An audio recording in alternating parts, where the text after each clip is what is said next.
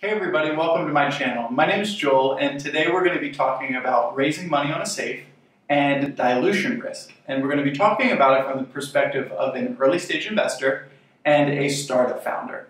And the reason why this is important is because every time you raise money, you have to issue new shares. And by issuing new shares, you're essentially taking the pie of shares that you already have and increasing it. And the risk of that is that the sliver of shares that you have gets smaller and smaller and smaller in proportion to the total amount of shares. So you really want to be intentional and deliberate with your startup financing and keeping in mind that down the road you may own less percentage of the company than you own today. So I created a spreadsheet that will help you determine what that number might look like in the future so you can make smarter decisions. The first thing we're going to do is get a lay of the land and determine what the initial structure of the company looks like. How many shares do the founders have? Do they issue options? Moreover, what do their safe deals look like? And what does the proposed Series A look like? Next, we're going to take those safe deals and we're going to convert them into preferred shares in the company. Third, we're going to create an option pool based on what the Series A investors have required the founders do with the Series A option pool. Last, once the option pool is created, we can ensure that the Series A investors own the specific percentage of the company that they purchased and then figure out how much dilution the other shareholders have experienced, giving us the final cap table. The first thing that we need to look at, though, is how many shares did the founders start with at inception, and did they create an option pool? In this case, I've given 5 million shares to the founders, and I didn't actually create an option pool just yet. Now let's talk about the money the company has raised on a safe. And as you may know, a company can raise as many or as few safes as they would like. The terms of those safes can be really different, but in this case, I've actually kind of condensed those options and turned it into a very standard safe agreement, which is a safe with a valuation cap and a discount. So the company first starts by raising $400,000 at a $5 million valuation cap with a 20% discount, giving those investors pro rata rights on future rounds.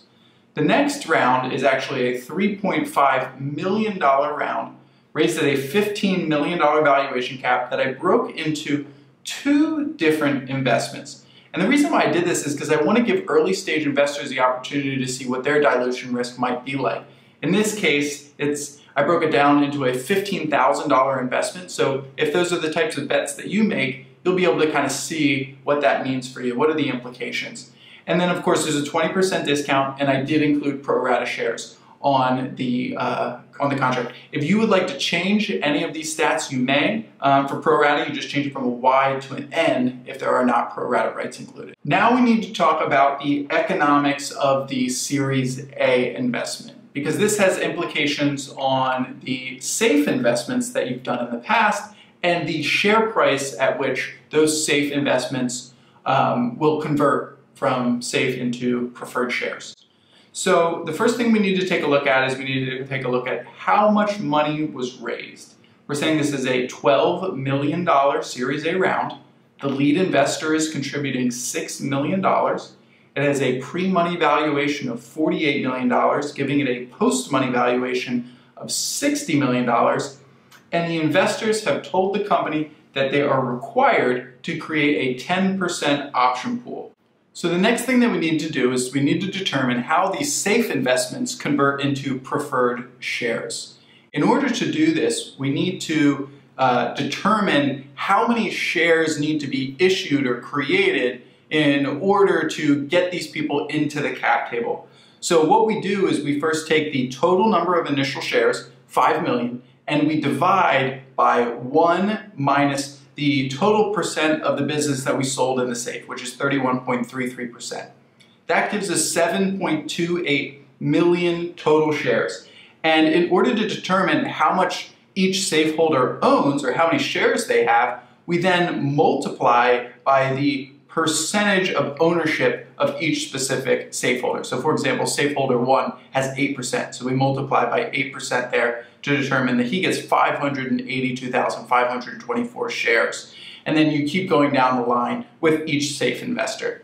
Now, this safe investment also came with a discount. So we need to determine which is more advantageous for the safe holder, to convert at the valuation cap or to convert at the A price with a discount. We don't yet actually know what the price per share of the Series A is, so let's hold off on this now, and we'll assume that the valuation cap is where we're going to be converting these shares. Here's a quick tip though. If the safe cap is lower than the post-money valuation with the discount applied, then you're going to convert at the safe terms. If the post-money valuation with the discount applied is lower than the value cap of the safe, then you're going to convert at the Series A terms. Now that we have this figured out, we can take a look at the interim cap table. So the founders have 5 million shares, the safe holders have a varying number of shares, which brings us to, again, to 7.28 million shares, and you can take a look at the breakdown. So the next thing that we need to do is we need to determine how many shares are we going to create for the Series A and how much are those shares going to cost. And that's a tricky problem because the more shares you create, the less those shares are worth, and vice versa. And the problem is, if you play with those two levers, the percentage ownership that each individual in the company has fluctuates greatly. Now what we need to do is we need to determine how do we get these two levers, the cost per share and the number of shares, to be set in a way where the Series A investment is 20% of the company. Again, it's a $12 million investment for a $60 million post-money valuation. Once we get the shares and the number of shares set into place so that the Series A investment is worth 20% of the company, that's when we'll be able to take a look at the final cap table and determine who owns what and how much have the founders and safe investors been diluted. So the next thing that we need to do is we need to determine how many shares do we need to create for the Series A and how many do we need to create for the new option pool. Remember, we have to create an option pool. It's a requirement of the Series A. So in order to determine how many Series A shares we need to create, we're going to take the amount raised, $12 million, and we're going to divide it by the cost per share estimate. We're still working to figure that out. We'll get to it.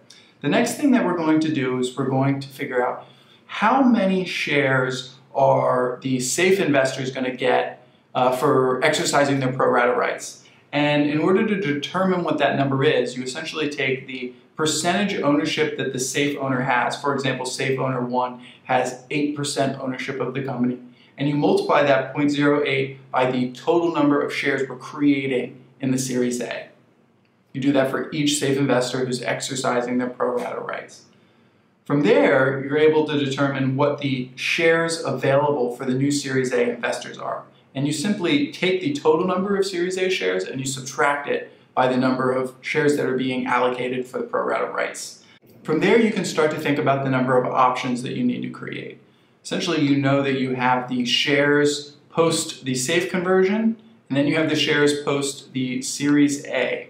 And from here, we need to create options that, in this case, it's 10% that employees in the future can purchase so that they can share in the upside of the company. And in order to determine what this number is, you take the total shares, not including unallocated options, you divide it by 1 minus, in this case, 10%, or whatever percentage you allocate to options, and then you subtract out any existing options that have yet to be allocated. In this case, there aren't any.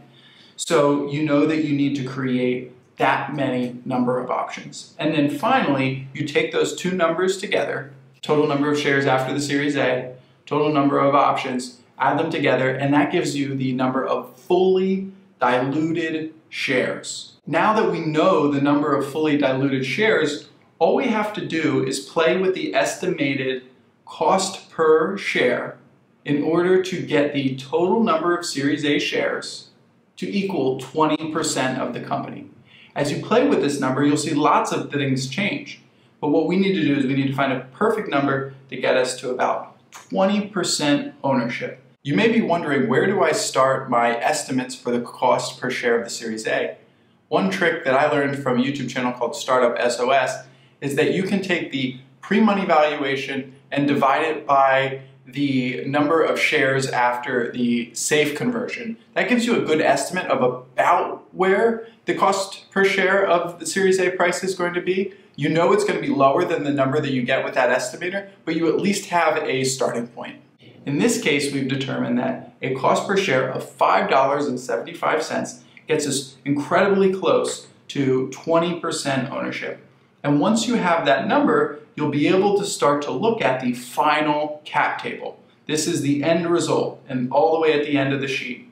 And you realize that the founders have just 48% of the company, and you can take a look at how the varying participants, from the Series A investors to the new A investors, the safe investors, how have they been diluted, how much do they own, and you can start to see how important it is to consider dilution.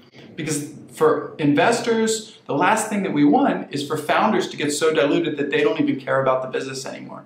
And vice versa, the last thing that you want is investors to get so diluted where they start to become resentful. So you really need to think about how much money you really need to raise and be considerate of all participants to make sure that you're crossing the finish line together and everyone's really happy. It's a really hard thing to do, but if you are looking down the road and you're playing with spreadsheets like this, you'll be able to make smarter decisions. So if you have any questions, please feel free to comment in the question box below.